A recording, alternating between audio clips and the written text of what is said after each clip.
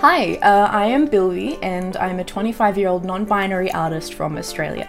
You may know me as the creator of Rechargeable, Questables, Preheat, or the newest Tapas mascot. I love creating characters and finding ways to make character-driven stories.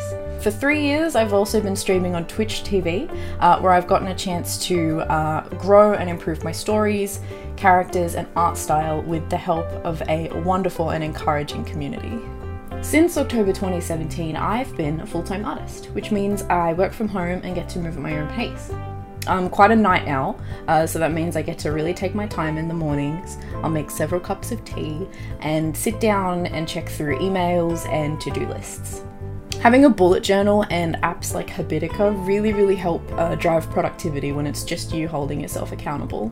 I'll then spend most of my day drawing and working through commissions, which mostly consists of emotes for Twitch streamers. I can finish anywhere from 5 to 10 emotes a day, and then usually try to spend my evenings watching TV with my housemate or playing video games to unwind.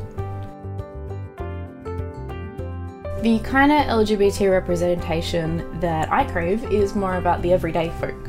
I want to see more queer people involved in all kinds of stories and not just coming of age and queer specific storylines.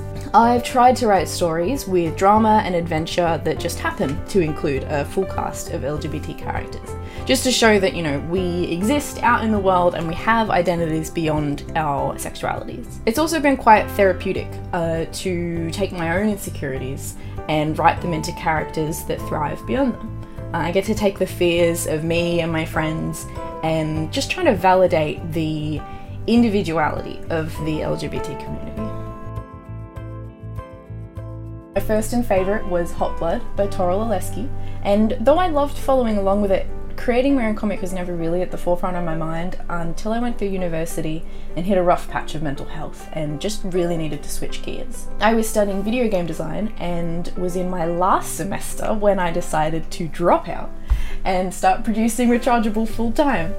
Everything kind of snowballed from there, I guess, and I just moved on from one project to the next, sort of going through the motions. And even though I eventually finished my degree, don't worry, I've always sort of struggled with the idea of quitting and not finishing something, but I've learned that it's always more important to put your health and happiness first. I've been making comics for like 4 years now, and after hitting the same roadblocks over and over, I'm starting to think that maybe the format just isn't for me.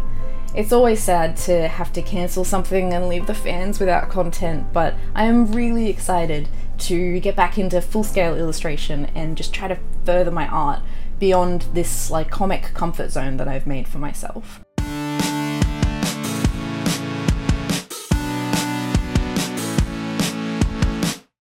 At the end of the day, it's okay to switch gears. You know, when you pick something that you're going to do, if you're making a project or if you're picking an art medium, you don't have to stick to that for the rest of your life.